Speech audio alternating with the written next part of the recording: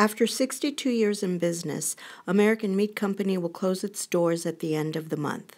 Once longtime customers heard that the meat market at 1439 South 4th Avenue would be no more, aficionados of chorizo began coming in large numbers to purchase and freeze the Mexican sausage.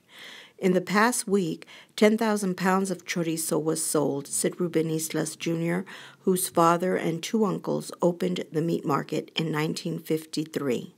Customers are also buying beef tripe for menudo and boneless chuck for beef tamales for the last time.